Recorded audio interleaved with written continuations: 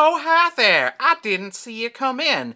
I'm the fabulous Mr. Fox, and this is Roleplay Roulette Satellite video for our review of Ironclaw, Squaring the Circle. Okay, if you've been keeping up over the last week, you know that I have currently reviewed the Book of Mysteries and the Book of Jade. So, the only thing that is currently left for me to look at is the Book of Adventures. Now, Ironclaw, the Book of Adventures, is currently the most recent supplement that they put out for the game. Because as I'm currently recording this, I don't believe it's humanly possible for them to get the Book of Bone and Ivory out before I release this. So the Book of Adventures is exactly what it sounds like. It introduces 7 adventure modules for the game host to use, and includes a section with a whole bunch of little adventure seeds you can use to do side quests. So as is usual for Sanguine, these are not heavy lead-by-the-nose modules. They're open-ended adventures that allow the game host and the players a lot of freedom in between events. As a longtime fan of the company, I've always been really impressed with the way they actually put their adventures together. Now, if you're an older player who was in the first edition, the first thing you're going to notice when you pick this up is that 5 of the adventures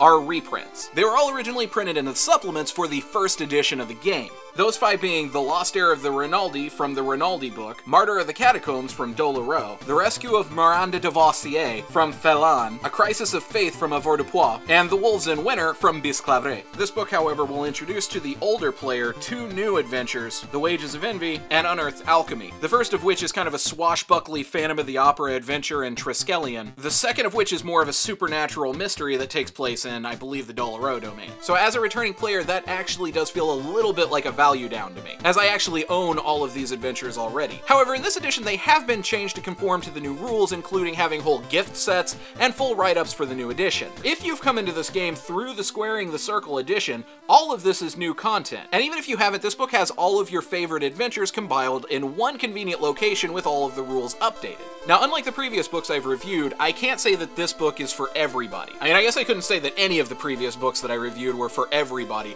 but if you're into Ironclaw, this book is really good for you if you're a game host. Even if you're not somebody who generally likes to run modules, the way these are written makes them really easy to integrate and use, if for nothing else, than hooks and side quests for your main campaign. If you're a player who doesn't intend to run Ironclaw, I would probably actually recommend against owning this. If you aren't planning to run, the best this book has to offer is spoiling potential future adventures for you. However, as a host, I would not be without this. So if that describes you, I recommend it. Okay, so this is going to wrap up our series on Ironclaw.